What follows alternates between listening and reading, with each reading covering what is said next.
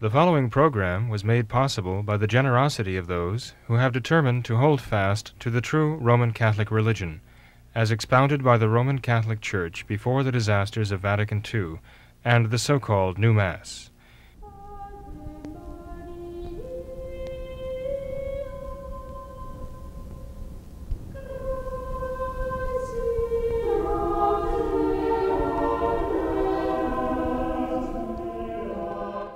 Hello and welcome to What Catholics Believe. I'm your host, Thomas Nagley. With me tonight is Father William Jenkins.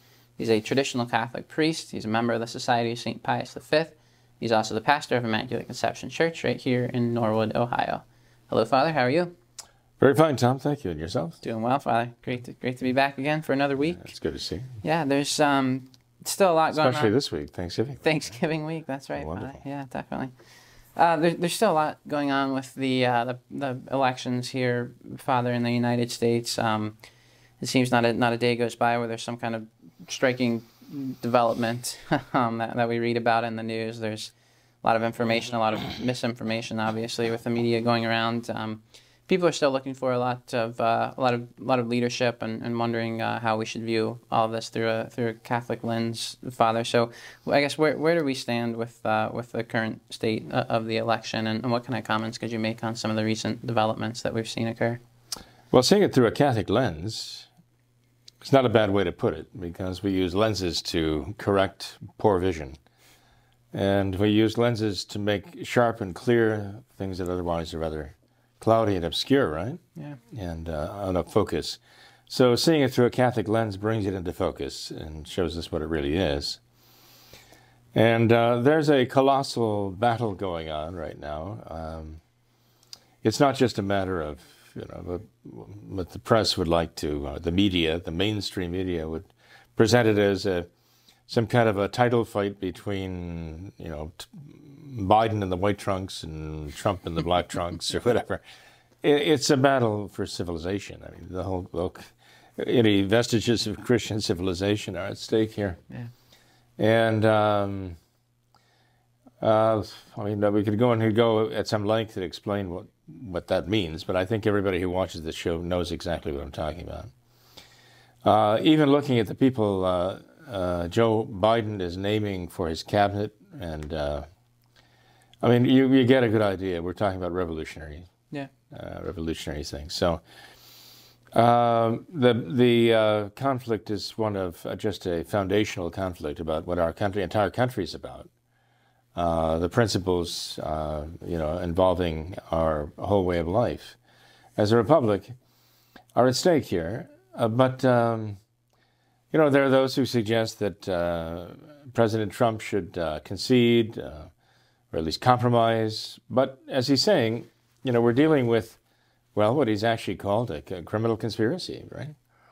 And so how can one compromise or concede to that? It's a matter of conscience that you can't concede or compromise to that, especially when they want to take over your country, right?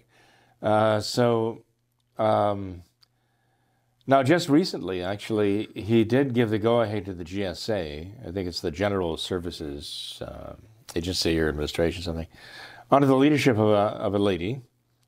And she actually does speak as a real lady, but she's very strong also. She says that President Trump had to authorize her to start the process of the transition to a potential Biden presidency.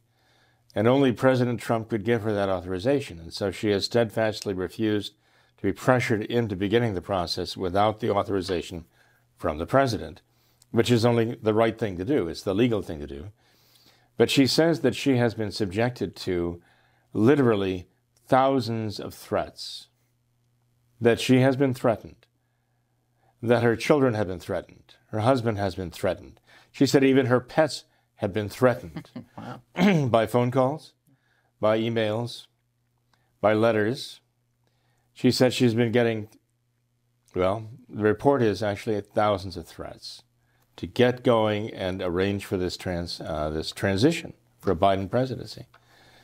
But she simply said, I could not do this legally and morally and ethically until I had the authorization of the president. And so Trump gave her that authorization. Perhaps he gave her the authorization not because he wants to concede to a Biden presidency, which he would consider to be, well, evidently illegitimate. I mean, if his claims are true, and he's convinced they are true. But maybe for her own sake, out of consideration for her peace, he gave her the authorization. So she has actually started the process.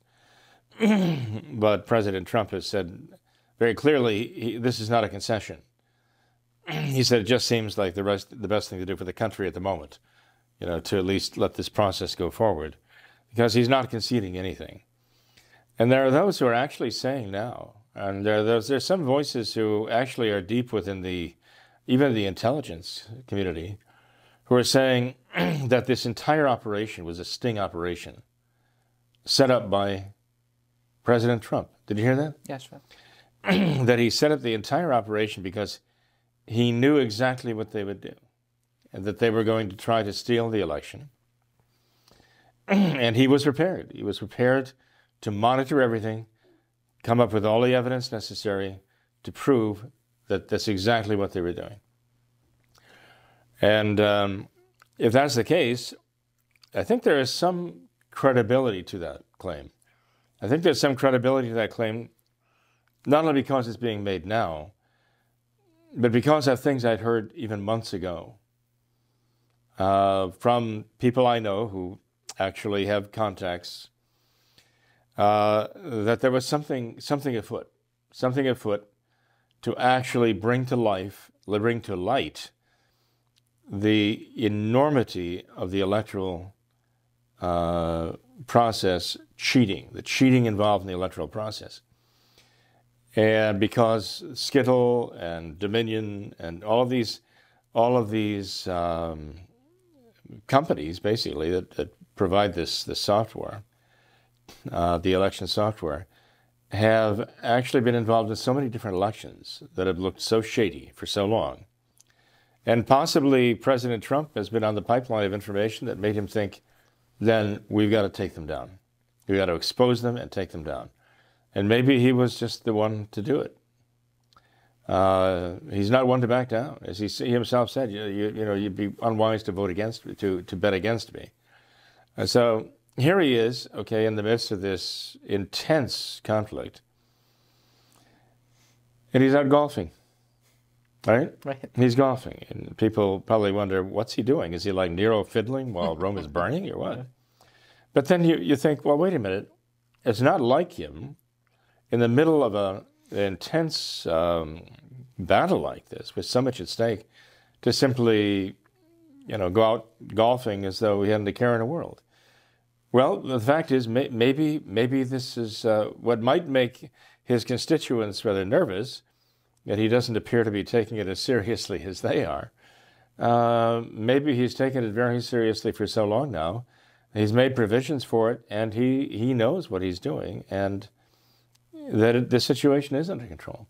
I mean, what we see is the news coming out day by day by day. You know, this court has denied that, and this court has thrown out that suit by the Trump administration, and so on. And it looks as though he's losing in all counts. And the states, Georgia, Pennsylvania, Michigan, have certified the vote, right? You know, in Michigan, there were those two souls who contested the vote, would not certify, but they said it was because they were being threatened. Their families were being threatened. Again, we're talking about gangsters, basically. We're talking about thugs, right? And this is what they do. But I guess that would go along with what President Trump said in terms of a criminal enterprise here. So it seems the news that has come out here with the mainstream media reporting all of the bad news for the Trump administration and how Biden is now, you know, riding this great wave, and the world is congratulating him right now. That those who supported him and still support him might be very dismayed by this. He has not batted an eye, though. He hasn't flinched one bit about this. And so I would think that the reports that he was prepared for this, and he has the evidence. I believe he has the evidence. The question now is, when he presents the evidence where it needs to be, not in the media, but before the judges, maybe of the Supreme Court, what will they do? We know that there will be an intense pressure and threats brought against them. But there are members of the Supreme Court. They've got to be prepared for that type of thing. You know, they have to have the integrity necessary, at least the majority of them do, to be able to stand that, because they're supposed to have a great devotion to the country, and they'll live up to their oath. Yeah. You know? But also, you know, they might throw the election back to the states and the legislatures of the states. And if the election goes back to the states, the legislatures choosing electors for the Electoral College, which is supposed to meet on December 14th, and choose the true president of the United States of America, there are a lot of things that have to happen very quickly here, right? But in that case, it is very, very conceivable, even likely, that that President Trump will be declared the actual bona fide winner of this election, and he will go on to be president. Just reading where the editor-at-large of Australia's Sky News Australia is predicting that Trump is going to win this. It says he's very close to a miracle win. Yes. So there are others who are actually now coming to grips with the reality of it, and they're coming out of that stupor that the modern media imposes on everybody in their minds. Yeah. They're beginning to realize there's a lot more at stake here than the media would allow you to think. And that when the Trump attorneys say there are people who are going to go to jail for criminal activity over this, that they know what they're talking about. Father, if this does actually turn out the way that we're hoping and praying for, and you know, if this miracle win were to be pulled off, can we even imagine the reaction that we would see from the leftists and from the entire crowd? I mean, how can we prepare for something like that? How would we respond to that? Well, be in the state of grace is the first way to prepare for any emergency.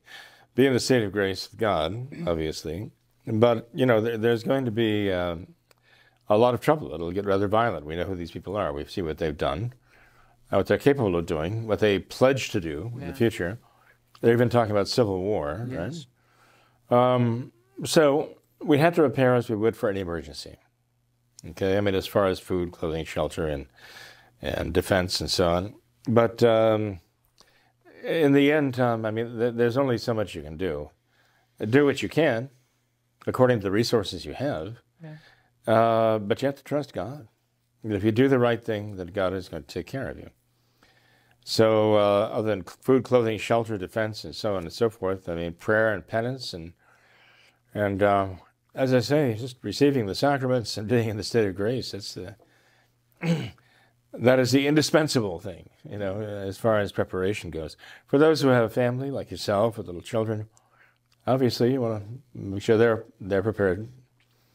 They're prepared, and things are prepared for them, right?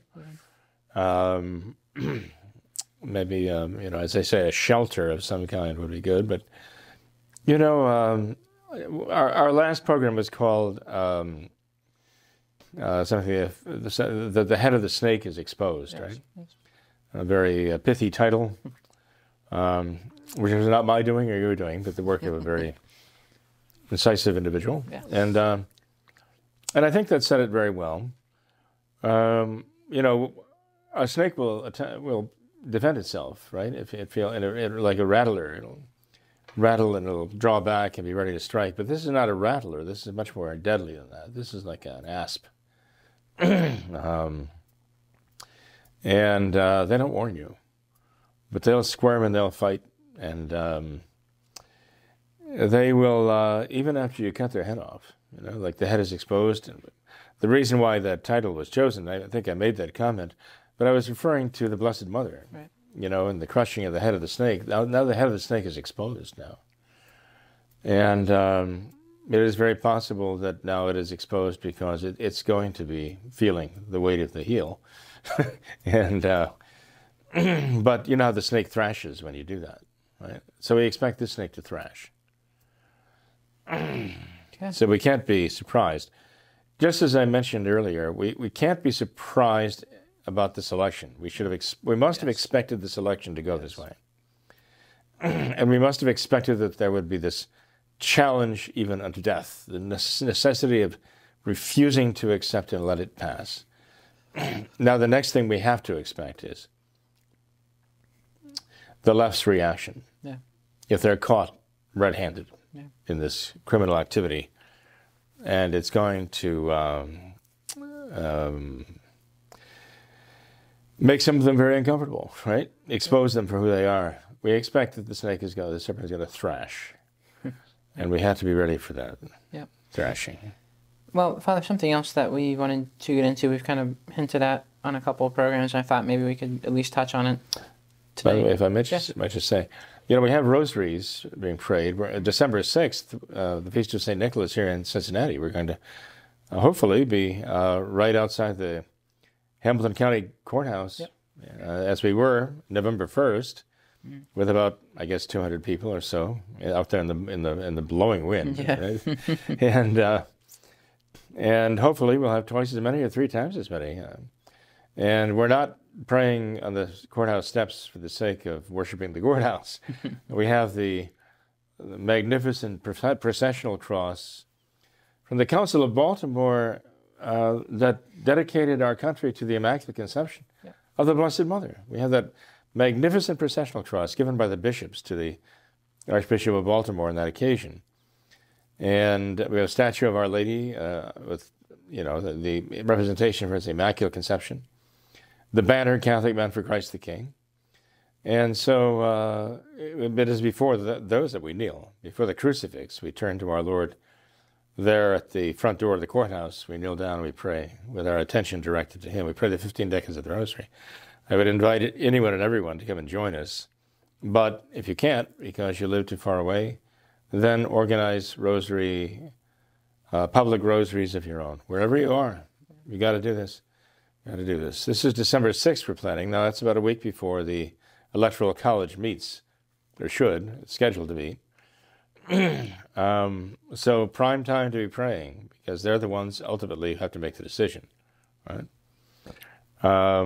It has to be done by Electoral College. And I would recommend that everyone appeal to heaven through Our Lady's Immaculate Heart for deliverance from all evils, and particularly to deal with this issue of praying for our country. We owe it to God. We owe it to, who has blessed this country so wonderfully, as we commemorate with Thanksgiving.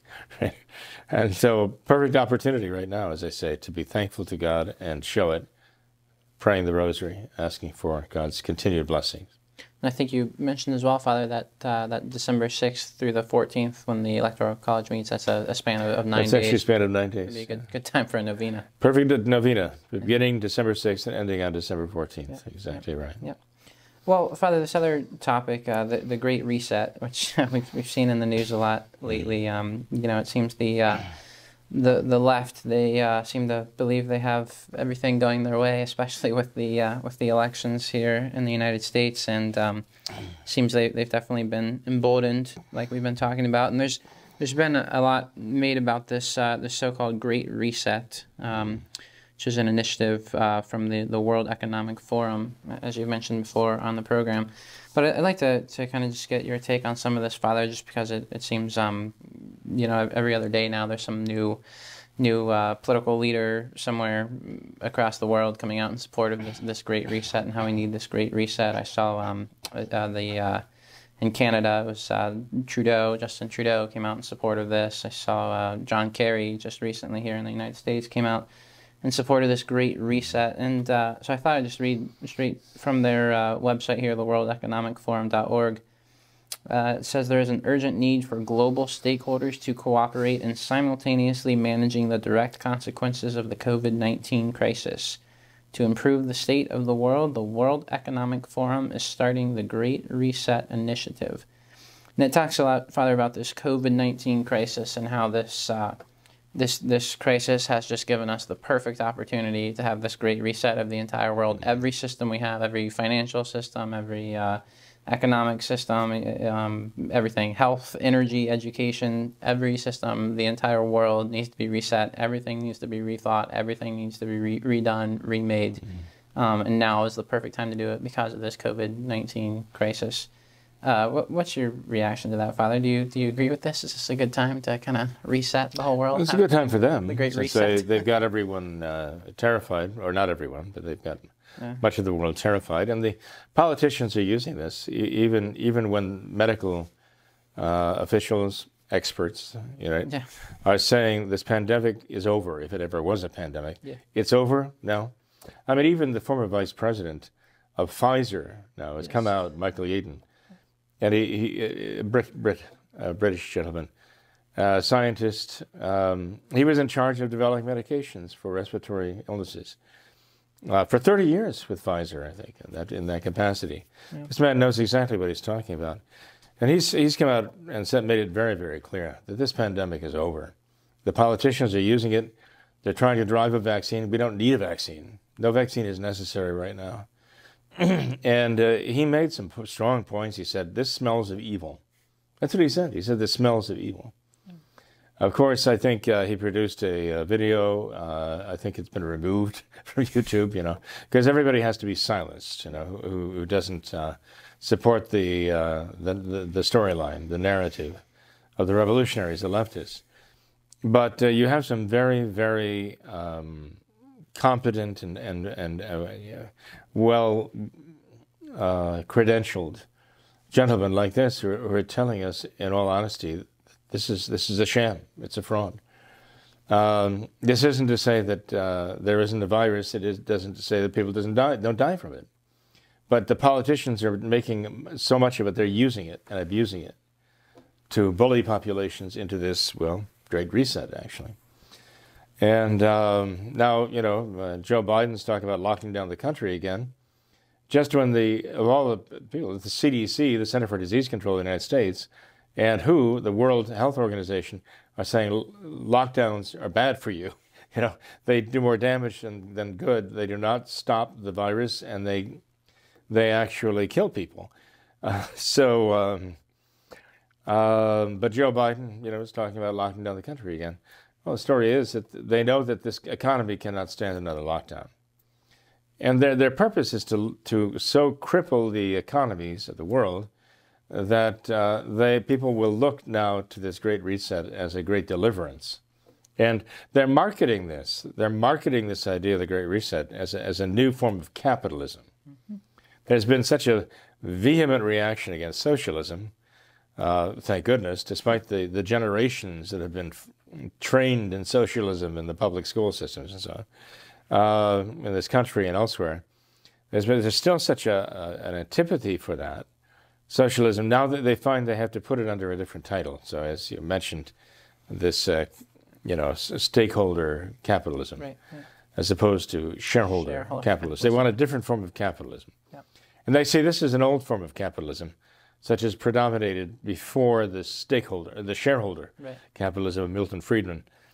But you read what they write about it, and you realize, as one incisive gentleman pointed out, that they don't talk about ownership of anything. It's like things are basically held in common. They don't talk about actually really owning anything. It's all very communal. It's all communal. That's socialism. I mean, and you look at the motto, Klaus Schwab, the man who founded this and is now like director of this World Economic Forum, right, has written several books on this subject about where we have to go with the economy of the world. Notice, we're talking about a global economy now, okay? John the 23rd, Paul the 6th, and so on. Francis, certainly, all the way, right? Calling for a world economic authority with power of enforcement, a police powers of enforcement to get nations to comply. They've been calling for this since, well, early Vatican II. Right? So these are the modernists in the Vatican right now. Okay, leftists again. But you know, the World Economic Forum has on its website the motto: "You'll own nothing, and you'll be happy." And this is what they're driving towards. So there actually was a brief video showing a young man, and this is attributed to him: "You'll own nothing, and you'll be happy." Okay. That was taken down, oddly enough, when more attention was recently brought to it. Why? Because I think it exposed the reality behind the jargon. Okay, they're trying to market this stakeholder socialism, which means simply communal ownership, basically. And you know, this kind of goes along also with Bernie Sanders. He's talking about a different form of socialism. Now we're going to have democratic socialism. And you ask, okay, democratic socialism and stakeholder capitalism, what's the difference between these two things? You know, someone pointed out that, well, in democratic socialism, the government would not actually take ownership of these things. They would still remain in private hands, whether private corporations or whatever. But the government would tax them in such a way that they would effectively, you know, be socialist. It would be a socialist society because the government would just basically demand so much money from them every year that, to distribute. The government would distribute to people at large. And, you know, the old saying is, the power to tax is the power to destroy. So true. That's why our founding fathers and ran through the history of our country would not allow the civil government to tax churches because they didn't want the civil government to have that control over religion, over faith, churches. But you can be sure in this stakeholder capitalism and this democratic socialism, which is essentially going to come down to pretty much the same thing, you're going to have taxation of everybody and everyone, everywhere for everything, basically. There's also information on the World Economic Forum website about this kind of statement of some young fellow who's talking about describing the village or the city he lives in the year 2030. By the way, they say that you'll own nothing and you'll be happy is the way it's going to be by 2030. That's the way it's going to be. You'll own nothing and you will be happy. Because whatever was formerly a product is now just going to be given to you as a service. You won't be able to buy it as a product and use it as yours. You'll just be able to use it as a service that is provided for you. Again, socialism. You know, the basic fundamentals of living in a socialist world here. No rights, only privileges. Right, basically. And you have to toe the line. But it comes down to pretty much, if you want to see what it's going to be like what China is right now. Right? Everybody has a cell phone because that's their internal passport. Yeah. All of their information is given there.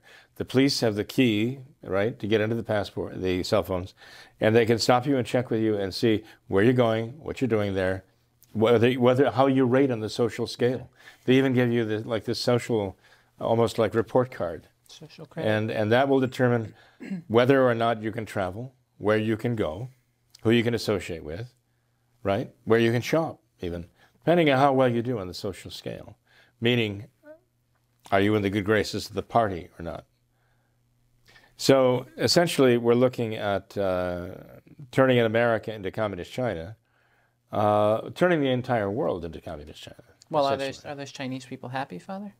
Well, I'm sure if you were to ask them on the street, they would tell you they are fabulously happy. But if you talk to them when they're not being monitored. Yeah.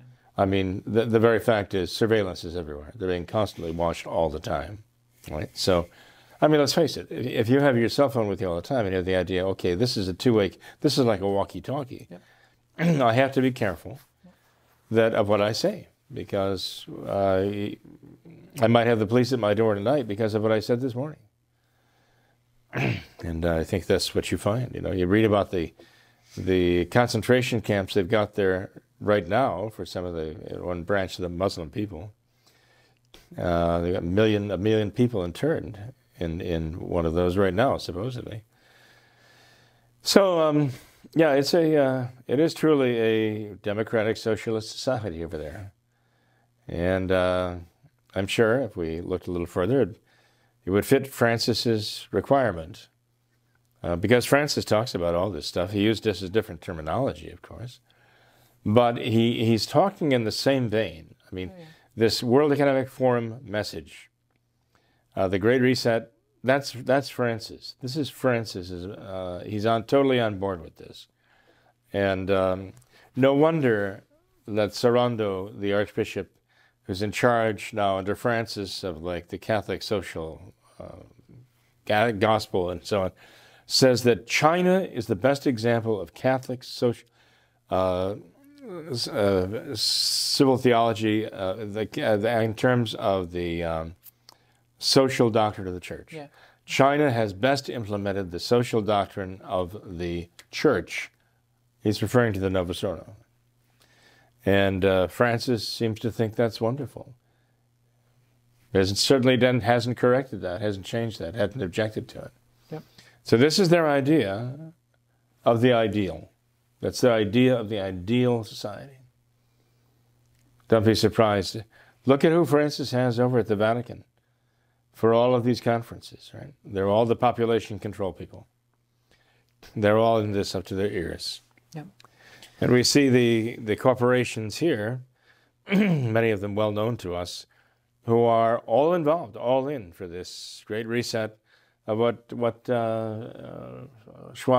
Klaus Schwab calls the Fourth Industrial Revolution. And he even has a list of the Center for the Fourth Industrial Revolution founding fathers.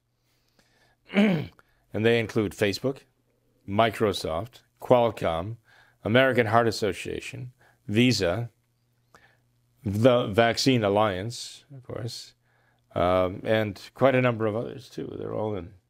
They're all in. Yeah, Father. One thing that I thought was kind of telling was on this World Economic Forum on their website with some of their information. They talk a lot about the COVID-19 crisis and use that as kind of the launch point for this whole thing. And I thought it was kind of telling just to read through this one little paragraph here. It says that, talking about the poor state of the world economy, it says unemployment is skyrocketing in many countries. In the U.S., for example, 1 in 4 workers have filed for unemployment since mid-March, with new weekly claims far above historic highs. The International Monetary Fund expects the world economy to shrink by 3% this year, a downgrade of 6.3 percentage points in just 4 months. All of this will exacerbate the climate and social crises that were already underway. Some countries have already used the COVID-19 crisis as an excuse to weaken environmental protections and enforcement, and frustrations over social ills like rising inequality. U.S. billionaires' combined wealth has increased during the crisis. Frustrations like this are intensifying.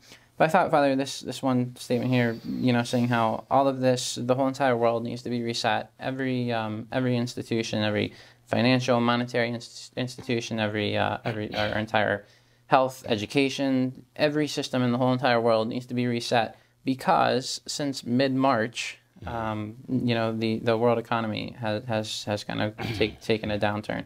We all know, Father, what happened in mid-March was when our governments effectively shut down our economies. So, it's kind of like they have this contrived crisis that they created themselves, and now they're pointing to this as proof. And this is why we need the Great Reset. Yeah. How dishonest is that, Father? And is that not just typical leftist? It is. They have the saying, don't let a good crisis go to waste. Well, Tom, this is diabolical wisdom here. This is the devil's wisdom. Look what happened at Vatican II, right? Like, it caused a crisis. Yeah. And the only solution for the crisis that the modernists caused at Vatican II was more modernism. Yeah. It's as though you had a patient and you gave the patient poison. The patient became ill. And the prescription was, well, the problem with the patient is that the patient needs more poison. So let's double the dosage. Give them twice as much modernism. Yep. right? Then 10 times as much modernism. And you look at the chart at the end of the bed, and the patient's condition is declining and declining and declining. And there are those voices raising, well, look, you're killing the patient. Oh, no, no, don't be silly. You know, the patient just needs more modernism. That's the key to everything. That's what the bishops did. That's what the Novus Ordo bishops did. So eventually we begin to figure out that, you know, they're trying to kill this patient.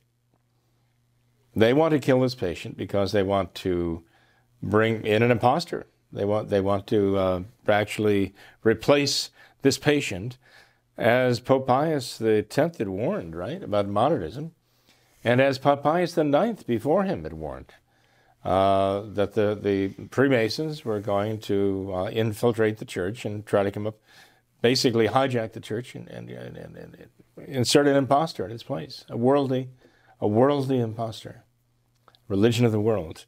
That's what we now know as the Novus Ordo, the New Order. But their solution was always the same. Create a problem and then fix it. The devil always does that. He always finds a way to create a problem, and then he always is waiting there to sell you the solution, right? His solution to the problem that he created. Yeah, that's what we see here. Exactly what we see going on here. And what's the Catholic response to that, Father? How can we guard against that? I mean, obviously, as Catholics, we know the world certainly has its problems. I mean, we, of course, would not deny that there are definitely problems with educational system, with every system out there, but we don't want to entirely tear all of these down to shreds and start over, do we? Well, no, of course not. Of course not. That's not the way you save the patient, by killing him and saying, let's kill the patient, bury him, let's start over again. This is what they say they want to do. I mean, look at the situation with the perversions today, okay? We see the timeline of where they started, okay? They start out with the 18th century and 19th century idea, especially 19th century idea, free love, okay? Free love. All that means is promiscuity with no responsibility, okay? Well, the problem with that is, see, there's a problem with that, right? What problem comes from that? Promiscuity. All kinds of problems. Well, disease and babies. Yeah. You know, babies can come, right? So, you see, now we got a problem. We have a problem that babies are being born, and they're being born out of wedlock, and nobody's really taking responsibility for them. If the mother is trying to, she really can't, right? Because she's still a child herself often. So, gee, what do we do? What do we do? Well, you see, the solution to that then is birth control. So, problem solved, birth control. Now you can have promiscuity without babies. Now, isn't that wonderful, see? But the problem does continue, though, because there are social problems that come from that. There's so much promiscuity. We have family breakups, and we still are having babies because there are people who aren't using this birth control, as we want everybody to be on birth control, right? And there's still babies. So what do we do? Well, abortion. Now, abortion, we can solve the problem with abortion, see? Now, even if you have a baby and you don't want a baby, now you can get rid of the baby. There you have a perfect solution, okay? But the problem that arises from abortion now, people are beginning to lose the sense of the value of human life, see? So it starts getting to the point where, well, let's kill off the old people and the sick, and a little euthanasia here and there, no harm in that, right? And so it goes on and on. The devil is constantly proposing the solution, which makes things worse than ever. And then he's always there for another solution to make it worse than it was. Always, always. And, very few of these people who are even pro-life will take it back to this. You should not be having sexual relations outside of marriage unless you're ready to be a husband and a wife and a mom and a dad. You shouldn't be doing it. It's shameful. It's sinful. People are afraid to say that now. It's a hard saying. Because it really goes against how dare you? How dare you tell me that, right? Who are you to tell me that I can't have, this and that? Tell me I can't be doing this and that. But it comes down to it. But that's where the devil started this whole vicious cycle, of problem. I want to do what I'm doing here. I want more free love, and there are too many restrictions. Okay, dearie, I'll give that to you. See? Oh, wait a minute. Now we're having all these babies. What do you do about that? So they have to constantly be looking for another diabolical solution, and we're in this downward spiral, right now like that time. And, you know, it comes down to the fact that we have to entirely step out of that spiral and recognize it for what it is and where it started. And it started with a rebellion against God's will. Look, all of the people who are involved in this are talking about saving the world, right? Saving the world from all the stuff you were reading about there. And the reason why they're in that position is because they reject the true God. They actually start by rejecting the world as God made it. Now, this isn't really the world as God made it. This is the world as we made it by sin. Okay? So let's get that straight. God didn't create the sinful world. He created a world without sin and a world in grace in Adam and Eve. Okay? We have then wrecked this. God has graciously given us a Savior, His own Son, to come and pay the price of our sin to restore souls to grace again.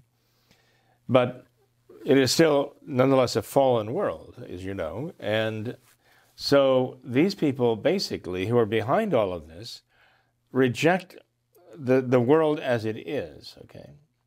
And they reject the God that made the world. They reject the God who created the world. They will not accept Him. If they believe in Him, they consider Him the enemy, really. I mean, this is how the Gnostics thought. This is ancient Gnosticism, reborn in a technological paradise for them. This is high-tech Gnosticism, is all it is. Reject the world as it is, the reality of the world as it is. Renounce the God who made it. Now, who's left? Us. We are the ones. We have to step up in place. We have to climb Mount Olympus, and we, the billionaires, we have to be the ones who are going to be the gods of the modern age. And we're the ones who are going to have to redesign the world according to our vision. And that's what they're trying to do. Soros and Gates and the rest of them. They are basically crowning themselves, deifying themselves. Even Soros came out and said it.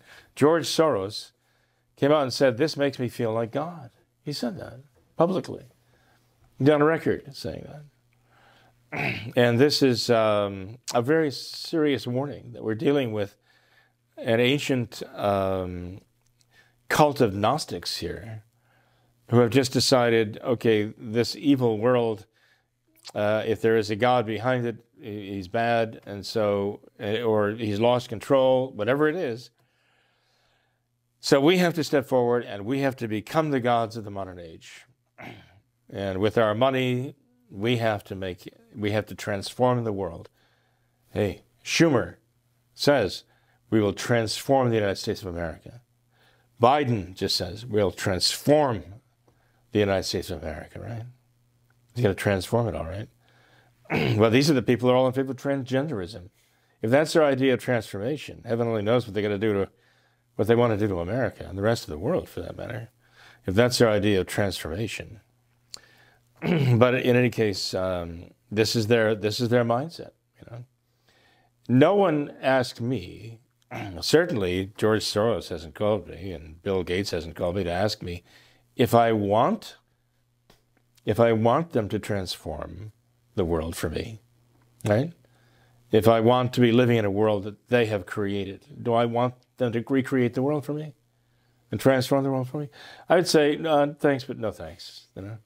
But we don't get anything to say about that. Why? Because we'll be their creatures who will be transformed to have a place in their world, or we'll be in a gulag somewhere or dead because we don't fit. Okay? We'll be vaccinated out of existence, you know, if we don't fit into the world that they intend to create. And something tells me right now that both you and I would be a bad fit, right, for that. I hope so. Yeah, I think they'll figure that out too. But these people are, you know what they are? They're plutocrats. They're plutocrats. And it's kind of an interesting term. I'm sorry, going off on a tangent here. But, you know, they talk about Democrats and they talk about idiocrats, right? And we have plutocrats. The word comes from plotos in Greek, meaning, well, it actually means basically buried in the earth. And the things that are buried in the earth are gems, diamonds. And so it came to mean people who are very wealthy. So plutocracy is a society that is governed by the extremely wealthy. The wealthiest people govern that society. But remember, Pluto was a god of the underworld, right? Makes sense. I mean, if the riches are found in the earth and under the earth, well, who's going to be the god of the underworld but Pluto, right? And he's taking people across the river Styx, right, with the three-headed dogs nipping at their heels. He's taking them into the land of darkness, right? In the land of misery and shadows, right? So here we have the plutocrats, very, very wealthy, taking us all into a very, very dark shadow world, basically across the river Styx. And, you know, there are many who want to go with them, many who want to be in leadership positions now. So hopefully they will be the overlords of the world to come, of, you know, Soros land and Gatesville or whatever. But in any case, I think they're in for a shock when they find out that they are no longer needed. But in any case, Tom, there's no place, you know, remember what Klaus Schwab said, that in the Great Reset, you'll have the fusion of our physical identities, of our digital identity, and of our biological identity.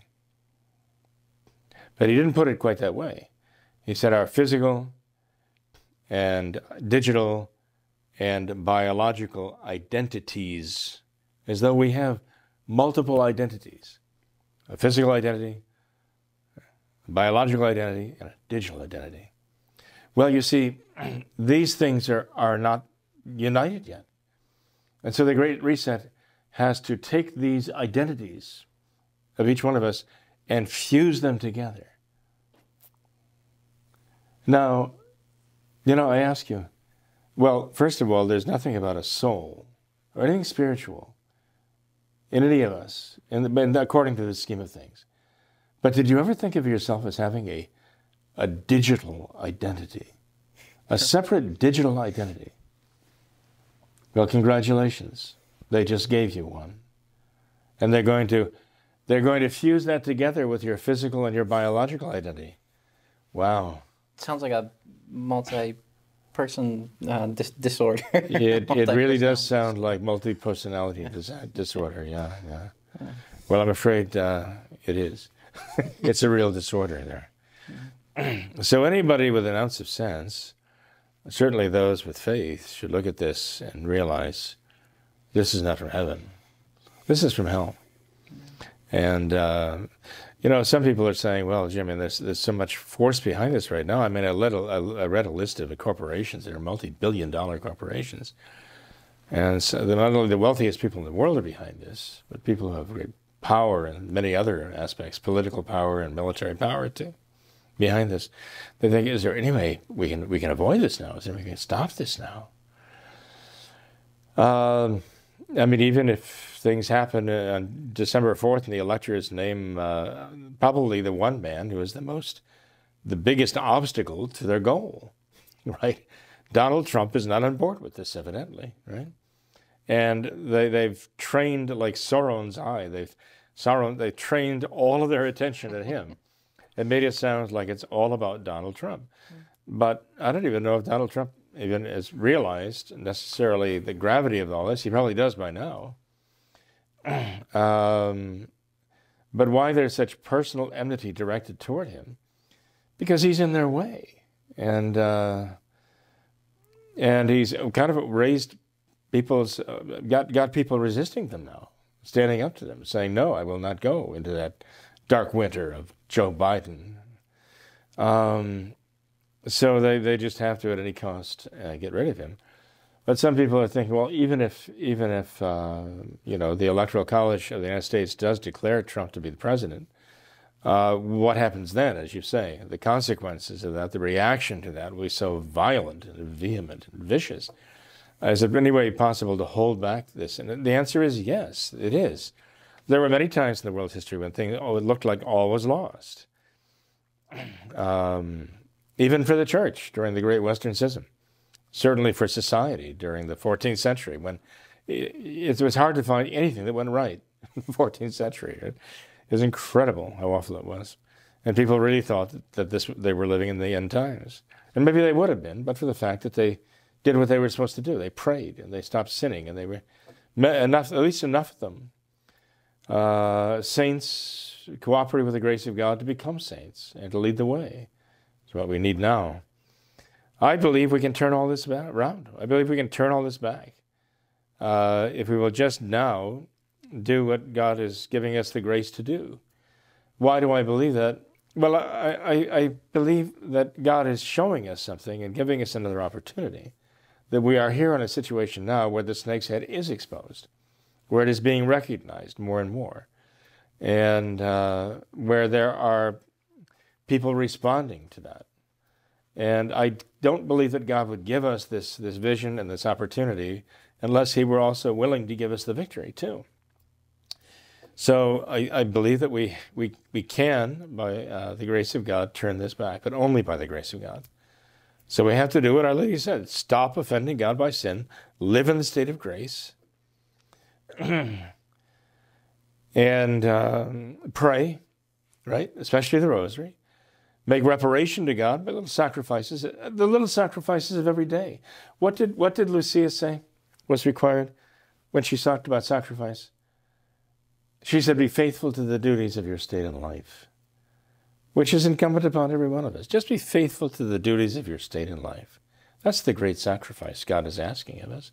I mean, if we would all do this, you as a husband and father, and me as a priest, and so many others who have faith in God and trust in him, and hopefully hope and love him too, if they would do this, they'll be answering Our Lady's request at Fatima. It's not rocket science. It's not swim the ocean or climb the highest mountain or anything like that. It's doing what is ready at hand there, and the grace of God is ready at hand. But also a devotion to her Immaculate Heart, to devote ourselves to her Immaculate Heart, to learn from her.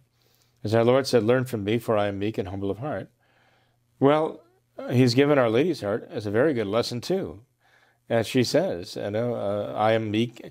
Our Lady said, precisely her lowliness was what won such graces for her and privileges for her. Her lowliness, her humility. So if our Lord would say, learn from me, for I am meek and humble of heart, he would certainly say that, learn from her too. Okay? He created her as his masterpiece of creation. And when we honor her, we honor him. So anyway, we should dedicate ourselves to our Immaculate Heart and try to imitate the virtues of being the servant, always the servant and the handmaid of God and his holy will. So anyway, you ask, where we go from here, and I think that's where we all have to go. Mm-hmm. Absolutely. Yeah, and probably that's definitely something that... And give thanks. Yeah, that time of year. We have Thanksgiving here upon us, and it's something we should do every day, right? At every Mass, we have the preface, right? And we talk about it is incumbent upon us to give thanks to God, to be thankful to him. Such that, that is so pronounced as sort of like, what is the preface of the Mass? The preface is the introduction to the canon of the Mass. It's the preface of the Mass, canon of the Mass, and it starts with the idea of giving thanks to God. Well, that's where the term Eucharist came from. Eucharistia comes from that, thanksgiving. It should be a Catholic way of life, to be always giving thanks to God. And if we can be truly thankful, how many times does St. Paul say that? How many times do we read that in sacred scripture about the need to be thankful, the need to be grateful to God? And if we can be grateful to God, we can appreciate the blessings that he's given to us. We can actually enjoy them. Nobody enjoys his blessings less than the ingrate. The one who's ungrateful may have all the blessings the world can give. He can't enjoy them. He can't enjoy them. They just make him sad or mad. You know, he can go mad with it. He can't enjoy them, though. Nothing satisfies him. But the grateful heart enjoys everything, is grateful for everything. And this is what opens the heart to receive more and more blessings from God. It's ingratitude that not only poisons our enjoyment of the blessings we do have, but closes our hearts against any further blessings. We lose the blessings of God that we already have because of our ingratitude. But when we are grateful, genuinely, heartily grateful to God for his blessings, and then we not only can be assured that those blessings will persist, but that God will increase them because we can be entrusted with them. It's like he's investing these blessings in us. And we return his investment with thanks. So we need to truly appreciate the blessings we have, realize that if we're frightened now because we have so much to lose, it is precisely because we have so much that we have so much to lose. And we have to be grateful for what we have so much from God. So we should make this Thanksgiving period a special reminder of the need for gratitude. But we should carry that throughout the year, every day of our lives. Mm-hmm.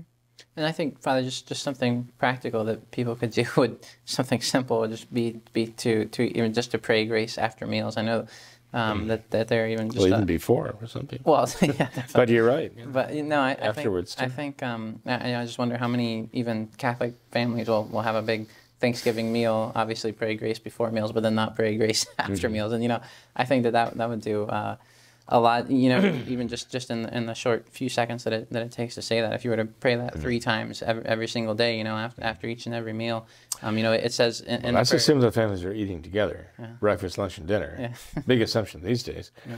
But, you know, when everybody sits down at the table and they're all ready to dig in and they pray grace, they're all there, and it's sort of like the countdown, you know. But as the meal progresses and people get filled and so on, the kids get a little edgy at the table, and they leave, and then so-and-so starts leaving and taking the plates off and doing the dishes, and people drift off little by little, and pretty soon there's only Grandpa left with maybe, who knows. And that's all that's left. They've all kind of filtered off. Yep. So praying grace after meals, you're absolutely right, Tom. That's very, very important. And yet it's hard for families to keep everybody at the table to do that. If they applied themselves to it, if they understood the need for it, though, they can make it happen. Because it even says in the prayer, Father, you know, we're not only thanking God for the food that we have here, but we say we give you thanks for these and all of thy blessings. So, you know, it's doesn't only pertain just to the food we have there in front of us, but just, you know, to everything, to all of God's blessings. All of God's blessings. You're absolutely right, Tom. Yeah. So, definitely. I wonder how many of our... even our Catholic people even remember the prayer, you know, the formula for grace after meals. But they'll find it in their missals, in their prayer books. Yeah. Cool. So. Well, Father, thanks for being here tonight. We got through a lot, and I think it was very productive. So thank you. Appreciate it. Well, you're welcome, Tom. Thank you very much. Appreciate it. And we thank our viewers, too. Absolutely. Yeah. Thanks to all of our viewers for watching this episode of What Catholics Believe. Until next time, we ask that you all remember the words of Our Lady at Fatima, to consecrate yourselves and your families to the Immaculate Heart of Mary, and to pray and do penance. Thank you, and God bless you.